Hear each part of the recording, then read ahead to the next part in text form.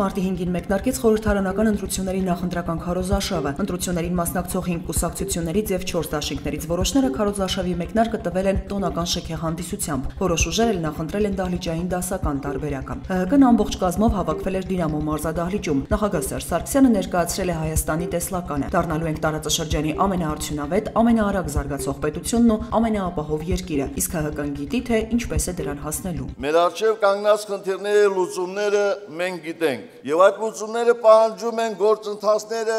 ճիշտ ուղղորդող ուժ։ Այսօր այդ ուժը բարեփոխվող Հայաստանի Հանրապետական կուսակցությունն է իր կուր կառույցներով,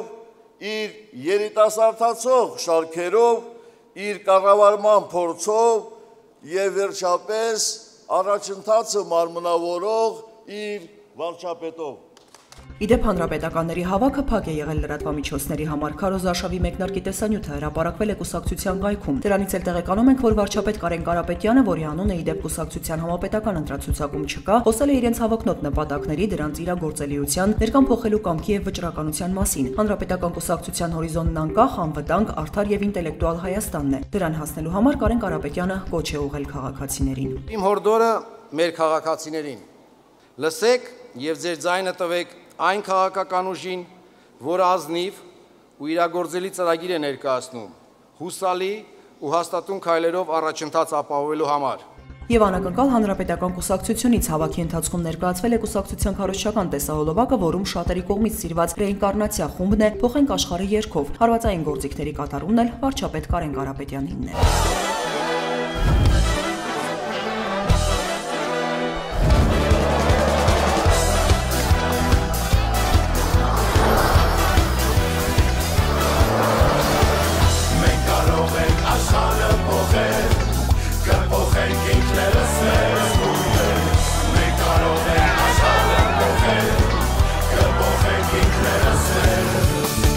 Մինչ այդ բազմաթիվ քաղաքական գործիչներ եռաբլուրում էին մարտի 5-ին Վազգեն Սարգսյանի ծննդյան օրն էր։ Օգտվելով առիթից լրագրողները Սեյրան Օհանյանին հարց են ուղղել Կարեն Կարապետյանի հայտարարության մասին, որ ապրիլյան պատերազմի օրերին զինտեխնիկան որոշ դեպքերում չի աշխատել վառելիքի որակի պատճառով։ Պաշտպանության նախկին նախարարը սա իր դեմ ուղղված հայտարարություն չի համարում։ Իմ դեմ ուղղված քայլ ես չեմ կարող համարել, որովհետև իմ գործունեության ընթացքում համապատասխան վերահսկող մարմինները ստուգումներ են իրականացրել, սկսած պետական մարմիններից վերջացրած նաև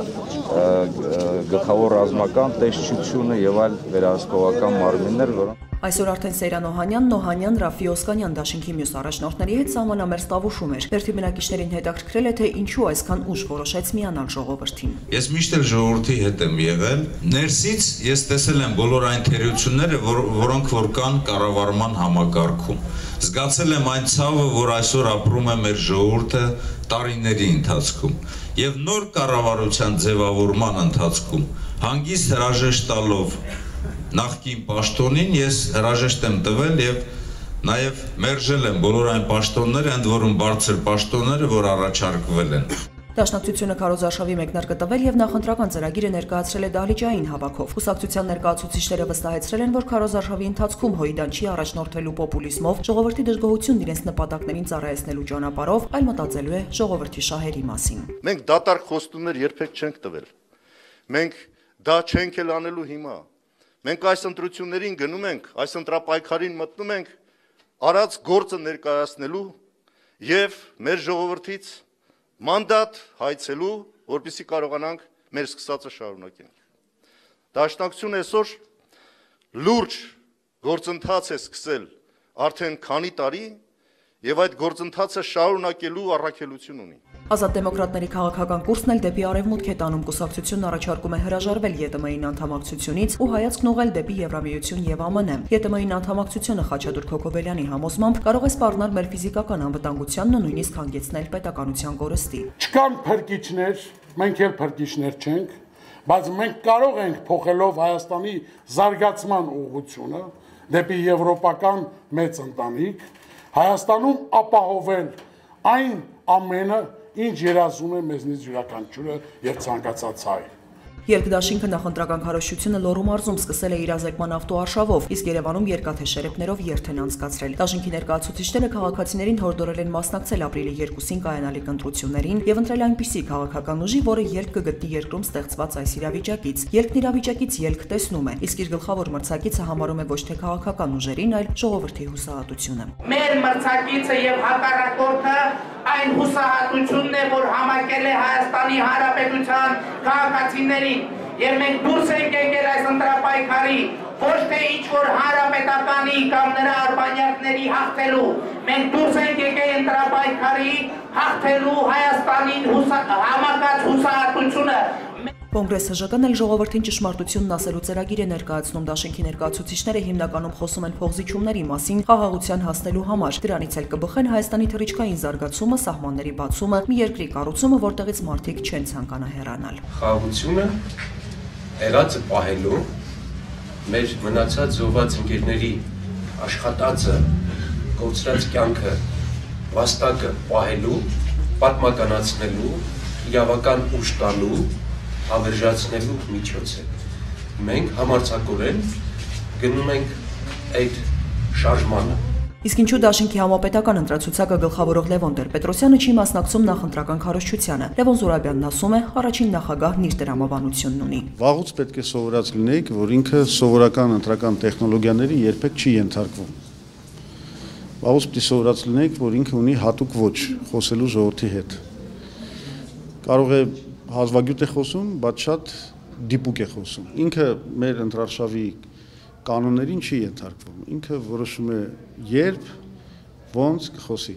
Ոնց որ նպատակարար գտնի, այդպես էլ կխոսի։ 30 քայլ, որոնք Հայաստանը կփոխեն, սա էլ հայկական վերածնունդ կուսակցության կարգախոսն է 30 կետ ներառող ծրագրով։ Մհեր Շագելյանի բնորոշմամբ իրենց ծրագիրը լույս է եւ պատրաստվում են իրականացնել բոլոր խոստումները, ինչպես նախկինում են արել։ Մեր ծրագիրը նորարարական է, մեր ծրագիրը հետաքրքիր է, մեր ծրագիրը իրատեսական է, որովհետեւ մենք գիտենք ինչպես անել, ինչ անել, ինչպիսի արդյունքների հասնել եւ ինչպես աշխատել մեր ժողովրդի համար եւ նրա հետ միասին հանուն մեր երեխաների ապագայի։ Նախընտրական քարոզարշավի մեկնարկին տավուշում է եղել Ծառուկյան դաշինքը առանց առաջնորդ Գագիկ Ծառուկյանի։ Սահմանամերձ մարզի սահմանապահ բնակիչներին Նաիրա Զոհրաբյանը կոչ է արել ազատվել ստրուկի հոգեբանությունից։ Քանի դեռ ձեր միջից դուք չեք անել ստրուկը,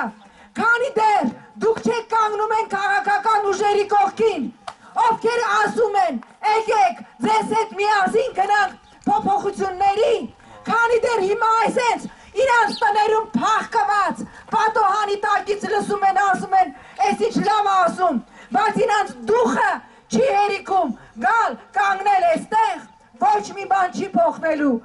Նախընտրական քարոզչությունը տավուշից են սկսել նաև Հայաստանի կոմունիստները։ Նրանք պայքարելու են Մայդանի վարակի դեմ, ձգտելու են, որ ռազմավարական նշանակության օբյեկտները պետության սեփականությունը դառնան, պայքարելու են ժողովրդի բարոյական պատկերը պահպանելու համար։ Համասեռամոլության, միասեռական ամուսնությունների, տրանսգենդերության եւ մեր ժողովրդի հոգեկերտվածքին ու ավանդույթներին խորտ այլ դրսևորումների դեմ ցուցաբերել պատշաճ զգոնություն եւ պայքարել Հայաստանի ներքաղաքական կյանքում կասկածելի ծագման գունավոր հեղափոխություններ նախապատրաստող ուժերի ակտիվացման դեմ։ Հացբերողը Արթուր Սարգսյանն այսօր ազատ է արձակվել դատապարտյալների հիվանդանոց քրեակատարողական հիմնարկից եւ տեղափոխվել քաղաքացիական հիվանդանոց։ Նրա գիտակցությունը տեղն է, ճնշումը կայուն, սակայն առողջական վիճակի վերաբերյալ բժիշկները կարող են ինչ-որ բան ասել միայն հետազոտությունից հետո։ Գլխավոր դատախազությունն այսօր վերացրել է Արթուր Սարգսյանի նկատմամբ ընտրված խափանման միջոց կալանավորումը։ Մինչ այդ ազգային ժողովում ստորագրահավաք էր սկսվել Սարգսյանի կալանքի որոշումը փոխելու վերաբերյալ։ Նախաձեռնությանը 26 падգամավոր է միացել։ Հիշեցնենք, որ Սասնա ծռեր զինված խմբին օժանդակելու մեջ մեղադրվող Արթուր Սարգսյանն ազատ էր արձակվել 2016 թվականի դեկտեմբերի 31-ին ազատազրկման հետ անհամատեղելի հիվանդության պատճառով։ Այս տարվա փետրվարի 9-ին սակայն նա կրկին կալանավորվել էր։ Արթուր Սարգսյանը հացադուլ էր հայտարարել եւ պահանջում էր փոխել իր խափանման միջոց կալանքը։ Երևանի Հալաբյան փողոցում ՎԱԶ-2106 ավտոմեքենայի մեջ Զովունի գյուղի 30-ամյա բնակիչ Օմար Ամարյանի դին են հայտնաբերել։ Դատաբժիշկը տեղեկացրել է, որ նրա գլխի հետևի մասում հարվածի հետք կա։ Ամարյանը տաքսու վարորդ էր, ամուսնացած 2 անչափահաս երեխա ունի։ Քրեական գործ է հարուցվել։ Քննչական կոմիտեն հաղորդել է, որ նախնական տվյալներով Օմար Ամարյանը մահացել է հոսանքահարվելու հետևանքով։ Իսկ Արշակունյաց պողոտայում թիվուտ երթուղային միկրոավտոբուսի մեջ 63-ամյա տղամարդ է հանկարծամահ եղել։ Վարորդը պատմել է, որ նա կնոջ հետ երթուղային է նստել եւ քիչ անց նրա ինքնազգացողությունը վատացել է։ Մինչեւ կանգնեցրել է մեքենան, փորձել են ջուր հասցնել, տղամարդը մահացել է։ Բժիշկների նախնական եզրակացությամբ 63-ամյա Ժորա Ասատրյանի մոտ սրտի կանգ է գրանցվել։ Նա կնոջ հետ հիվանդանոցից էր վերադառնում, առողջական խնդիրներ ուներ։ Արցախում Խարվաճարից դեպի հյուսիս-արևելք երկրաշարժ է գրանցվել, ստորգետնյա ցնցման ուժգնությունն էպիկենտրոնում կազմել է 4-ից 5 բալ։ Երկրաշարժը զգացվել է Արցախի հյուսիսային բնակավայրերում։ Տադիվան գյուղում 3-ից 4 բալ, Խարվաճար քաղաքում 2-ից 3 բալ ուժգնությամբ։ Րոպեներանց 2 մագնիտուդով հետ ցնցում է գրանցվել։ Երկրաշարժի հետևանքով մարդկային կորուստներ եւ լուրջ ավերածություններ չկան։ Էպիկենտրոնին մոտ մի քանի գյուղերում որոշ փոքր վնասներ են արձանագրվել։ Տների պատերին ճեղքեր են առաջացել կամ խորացել։ Իրավիճակը սակայն հանգիստ է, բնակիչների շրջանում խուճապ չկա։ Վարչապետը կարող հայտարարել, կարող չհայտարարել, են մի հատ sense խոսք ասեմ, վերջում չկապեք ուրիշ հետ։ Ասում արջը մեծ գազան է, ինչ ուզի կանի։ Դե հեկական բան չեմ անում, դե մարդ են, ամեն դեպքում անկախ դրանից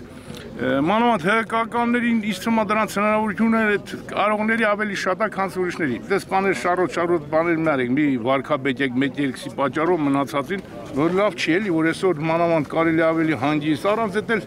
ասու կողմից, Թուրքի կողմից խփում կրակում են, այնալ կրակողներ կան։ Մարտի 6-ին դոլարն էժանացել է, եվրոն եւ ռուբլին թանկացել, արդյունքում դոլարի փոխարժեքը կազմել է 486 դրամ, եվրոինը 516, ռուբլունը 8 դրամ 39 լումա, ֆունտինը 596 դրամ։ Մարտի 7-ին հանրապետությունում սպասվում է առանց տեղումների եղանակ, օդի ջերմաստիճանը 2-ից 3 աստիճանով կբարձրանա, Երևանում նույնպես տեղումներ չեն սպասվում։ Գիշերը մայրաքաղաքում կդիտվի 0-ից 2, ցերեկը 10-ից 12 աստիճան տաքություն։